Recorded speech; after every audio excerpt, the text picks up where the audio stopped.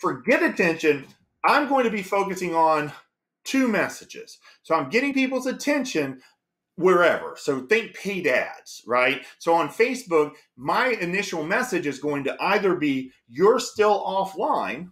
So I'm trying to identify you as a business owner and that you don't have a website, basically, right? And then the other one is you're online, but you're unhappy for some reason. And I'm going to try and go through each of the different ways. But one of the ways would be you realizing that you're not documented, your strategy hasn't been documented, right?